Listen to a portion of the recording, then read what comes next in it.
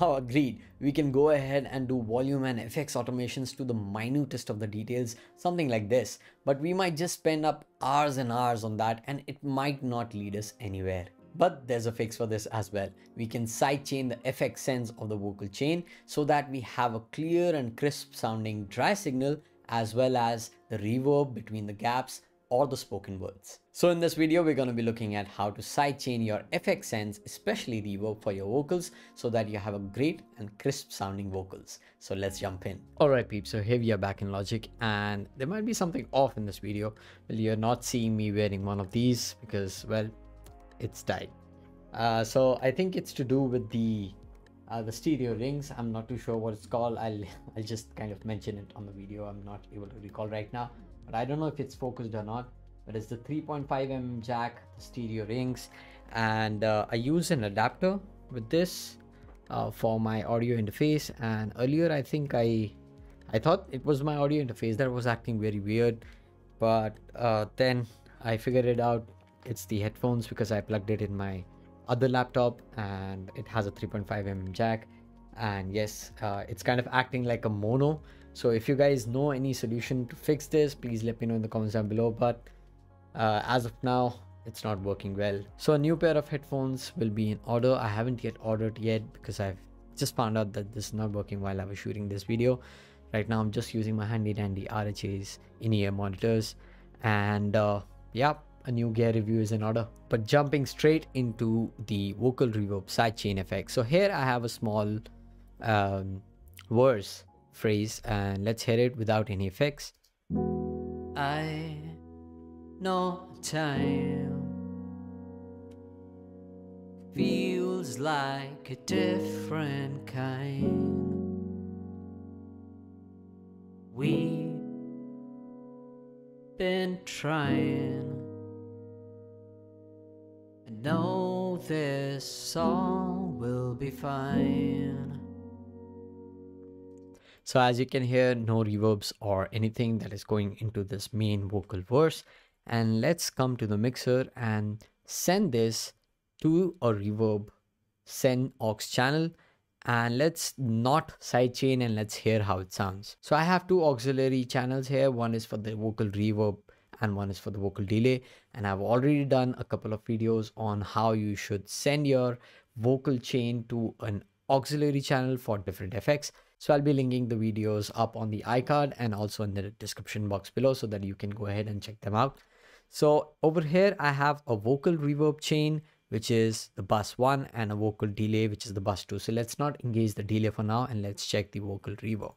So I'm just sending the copy of the main lead to a vocal reverb, and which has a channel EQ.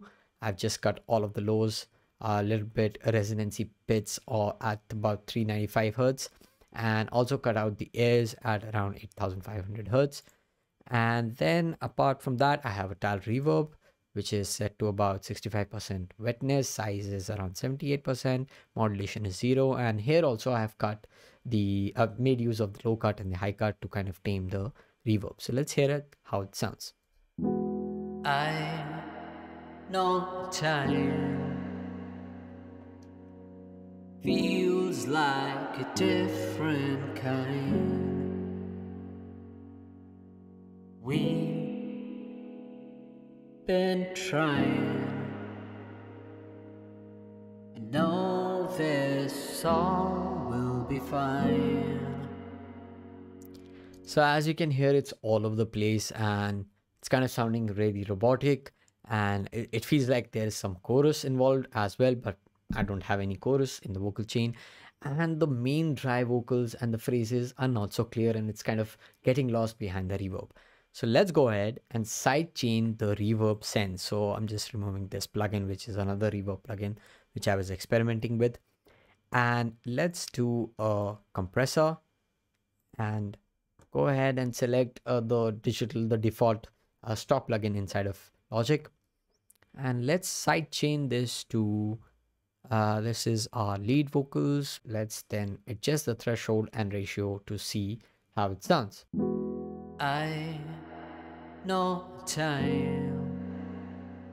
So as you can hear, it's kind of aggressively cutting when the vocals are coming in, and between the phrases, it's kind of opening it back. So it's kind of sounding really choppy. So let's experiment with putting the reverb below the compressor and above the compressor, but let's first adjust with the reverb above the compressor. So let's not have an aggressive threshold, and let's tweak all of the parameters, the knee, attack, release, ratios, and thresholds, so that we are sounding pretty balanced across the mix. I know time feels like a different kind. A slower release, so that kind of slowly comes, the reverb slowly comes in between the phrases. I know time feels like a different kind. So as you can hear, whenever the words are spoken, there is no reverb. It kind of ducks, and then when the phrases, the gaps between the phrases come in, the reverb kind of comes in, swells in a little more smoothly. I know time. A too aggressive threshold would kind of take out all of the reverb and then come in back. And you don't want that, so a little blend. Feels like a different kind. We've been trying. I know this song will be fine.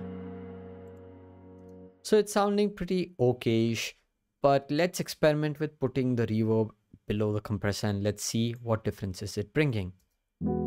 I know time feels like a different kind.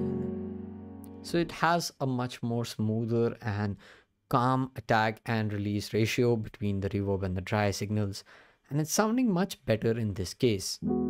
I know time Maybe we can increase the threshold feels like a different kind. to bring in more of the reverb, We've or decrease the ratio.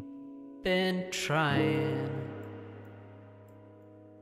I know this song will be fine.